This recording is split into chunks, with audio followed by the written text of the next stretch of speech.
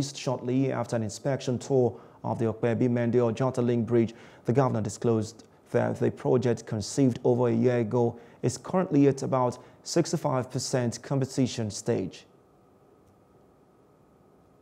But also to provide alternatives for our citizens, people that are coming from Toyin, Allen, Opebi. How can they access, the Ojota Bridge? People from Maryland, how can they go on straight into Ikeja? So it will solve a lot of the alternative problems that we have either on Kudrat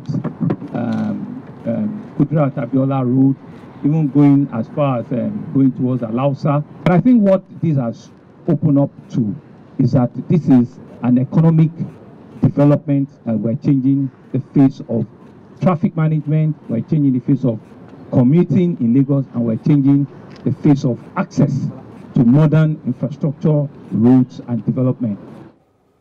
Governor Sanwo-Olu disclosed that additional infrastructure such as walkway for pedestrians, bicycle lane, parking space to accommodate any broken down vehicles temporarily, and other complementing road infrastructure are being considered in the construction of the bridge.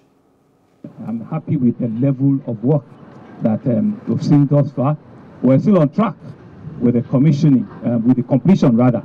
We're still hoping that by the second quarter next year, towards the third quarter, they should finish this entire road construction so that we can hand it over to the citizens and also can be available. There's still going to be a bit of furniture that you're going to see on this bridge. Eventually, it will look like another iconic bridge in Lagos, which will be similar to what we have in Lekki, axis. And as you can see, there's enough room for cycling. There's enough room for pedestrian walking, even on the bridge. So we are going to, it's a total life change. We are going to be encouraging people that want to exercise, right, and want to move freely, and ensure that what we see in other developed nations are the kind of infrastructural development that we're doing in Lagos.